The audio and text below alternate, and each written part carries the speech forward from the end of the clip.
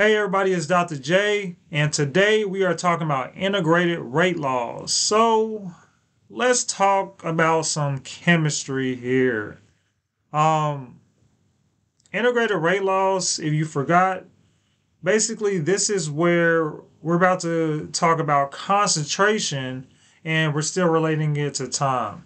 So when we look here, right, this is the rate law, of course, right? Concentration over time, but this is not integrated.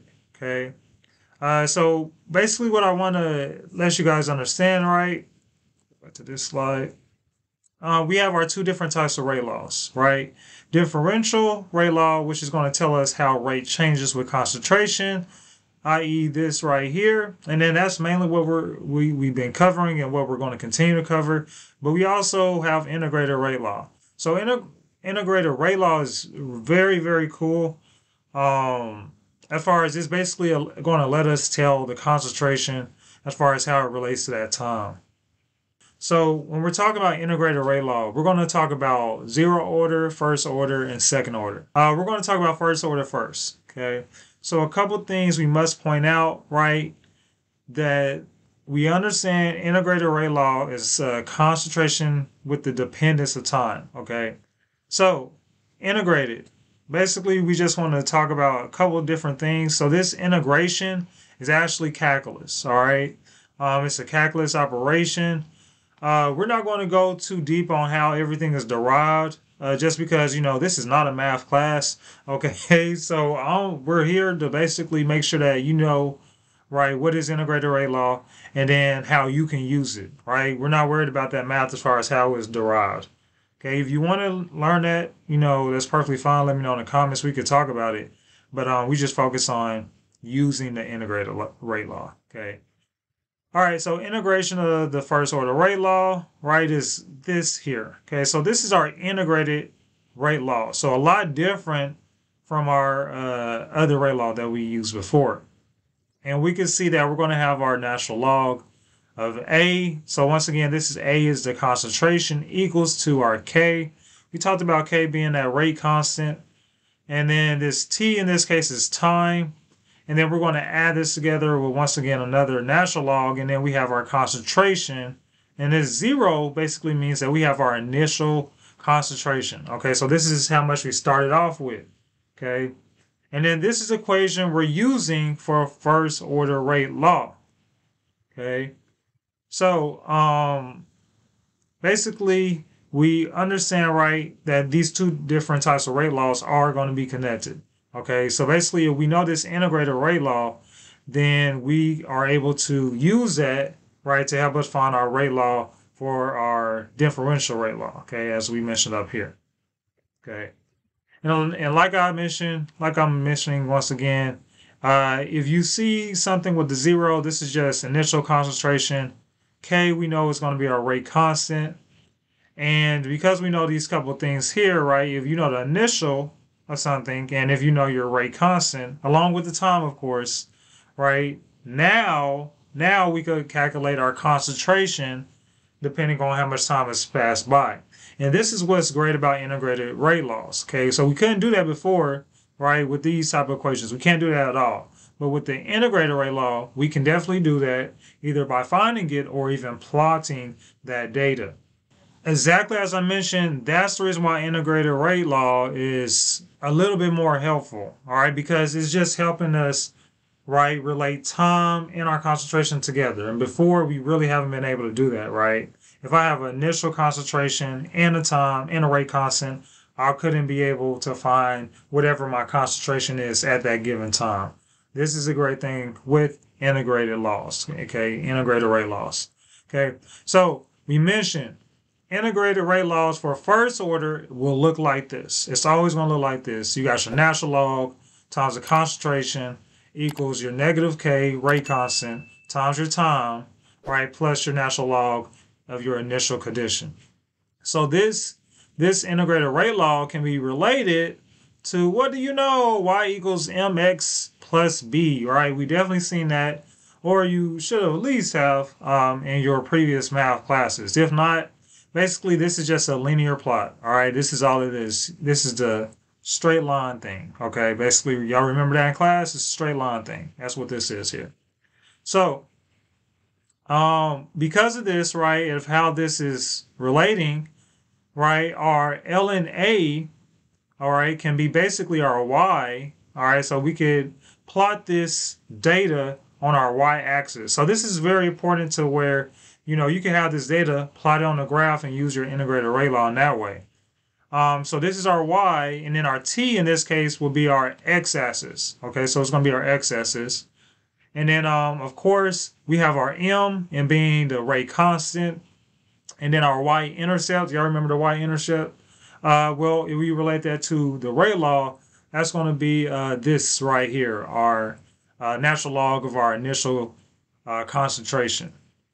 So basically, if we plot this line, we're going to get something like this. All right. So basically, you should always expect to see your line going down, right, when your initial concentration, right, your natural log of your initial concentration is on your y-axis, and when your time is on your x-axis. All right. So anytime you have these two things as your y and x, your slope will always go down, right? You're going to have a negative k, so that's our slope. You're always going to have a negative k value, negative slope for all first order reactions. Okay, it's always going to be the case here.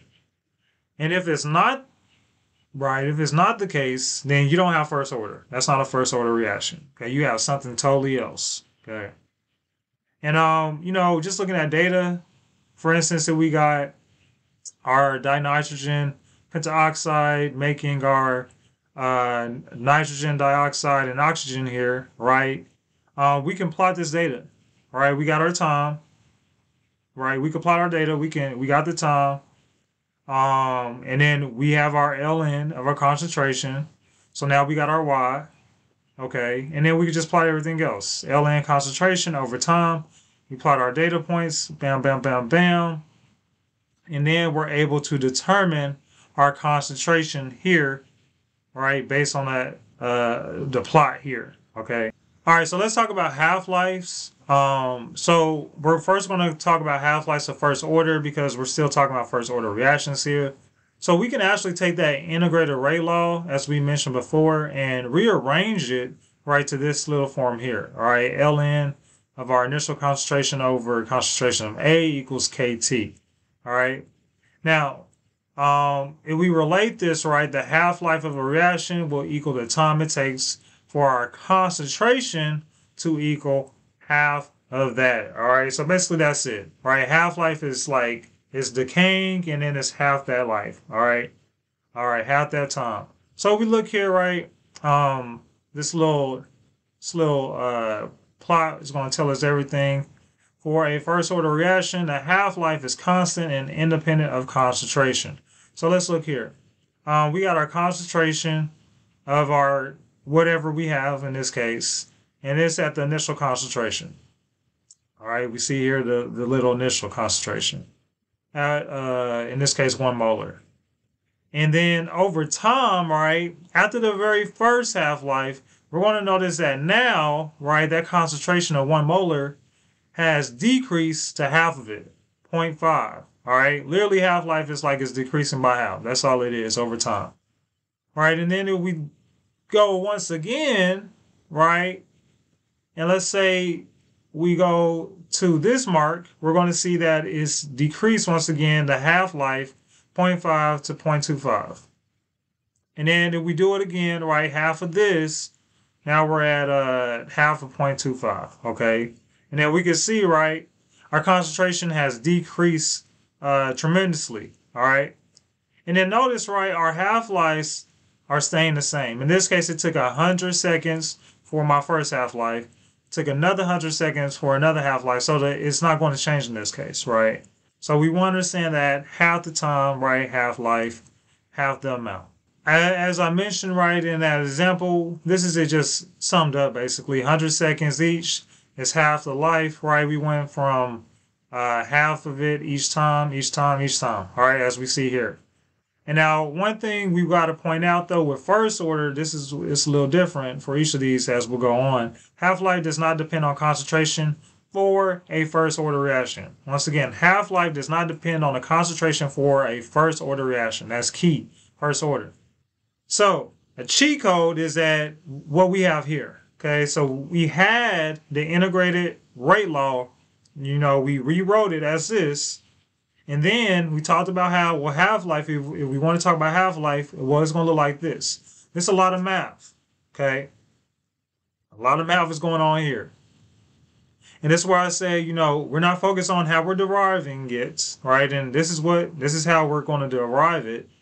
But let's just focus on how we're going to use it, right? So in this case, if you need to find a half-life for first order reactions, you're going to just use this equation here, right? Half-life equals 0.693 over K. Look how simple that is compared to this, okay? Which this can still help me find the half-life, but look at what I'm going to have to do. Look at what I'm going to have to do. I'm going to have to use natural log, 2 concentrations, and then I'm going to have to solve at the end of the day for a variety of different things. If I focus right on using this equation, once again for first order, I could just do 0.693 divided by K. That's it. So definitely take notes. Write that equation down for sure. Okay, so next we have the integrated rate law for second order reactions. Okay, so like I mentioned before, all of this is kinetics. Okay, in this case, we're focused on reactants going to products. And we understand, right, we've looked at the concentration over time, right? In this case, this is the differential rate law. So this is basically rate equals to our K and then concentration squared, okay? But let's relate this to our integrated rate law, okay? So we understand that integrated rate law is basically concentration depending on time. And because of this, this is how this is going to be written here. So the second order integrated rate law is 1 over the concentration of A, in this case our reactant, right, equals to K times time plus 1 over the initial concentration. All right, so this is very different from the first order. That's what we need to understand. Each order is going to have a different integrated form, okay? Now, what we need to realize, right, is that we can also plot this data as we did before, right? And in this case, notice when we have to plot data for second order rate laws, we plot it like this. Time still being on the X, but now we change what's on our Y-axis, okay? In this case, on the Y-axis, it's going to be our 1 over our concentration. So different, right, from the previous example. So we have 1 over concentration, right, time on our X, okay? And then if we need to do our straight line, we understand that this is our Y, right, as we see here. This is my X, as I see here. And then my slope is still going to be K. In this case, our slope for second order rate laws will be positive. So expect to see a positive K or slope for all second orders. All right, anytime you plot your data. And then, of course, our y-intercept in this case is going to be our 1 over initial concentration. Right, so because, right, we have this new form, rewritten form here, our data will be different as well. All right, so once again, half-life is depending on concentration. We understand that this is second order, right?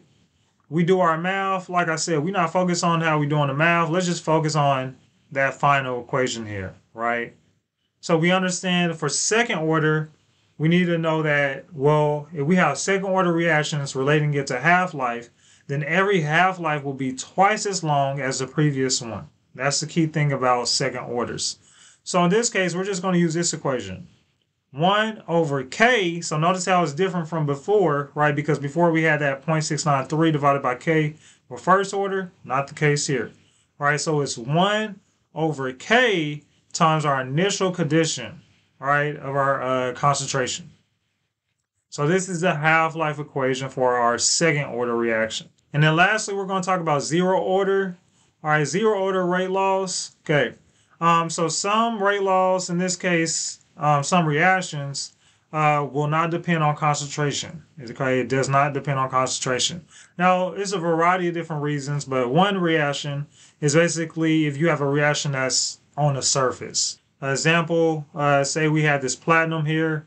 It reacts with the reactants, in this case, N2O gives me nitrogen and oxide. So as the catalyst here reacts with those reactants, all right, once the space is full, right, even these extra leftover reactants will not help, right, towards the production of more products, right? So it's not necessarily going to be dependent on a concentration, right? So it's different in that case, okay? It's different. So this is how we're going to write our zero order integrated rate law, right? Which is this case. Notice it's different. Once again, we need to understand that for differential rate laws, right, it's always going to be the same. Concentration over time, and then rate equals K times our concentration. In this case, it's zero, so it's just really rate equals K for zero orders. But this is always how differential rate law is always going to be written, right? Just in this manner. Now, it's always going to be different when we're talking about integrated rate laws, which in this case, the integrated rate law for zero orders are our concentration of A equals our negative K times our time plus, notice how this time we just have our initial concentration. We don't have no natural logs. We don't have none of that, okay, for this zero order rate law, okay? So just like the other ones, we can plot this data, right? We're going to plot this data, and when we go to plot this data, it's still related to y equals mx plus b if we need to plot on a straight linear graph. So we're going to have our, in this case, our y is going to be my concentration, bam, and then my x is still the time. And then our slope is still going to be negative K. So hence, this is the reason why we have that negative slope for our zero orders here. And then, right, I got to talk about half-life. Okay, so let's talk about half-life real fast. Before we go there, intercepts. It's still the same thing. Like everything is literally y mx b, right? Y equals mx plus b. That's all it is. Now half-life for zero order, right? We have our integrated rate laws. We're going to rearrange it, right? Doing that whole math stuff. This is our final equation for our integrated, for our half-lives when it comes to zero order. We're going to have our initial concentration over 2K. Shout out to 2K, man. All right. Now, we got our concentration over 2K. This is our half-life for zero orders. And we're always going to use this equation for zero orders. All right.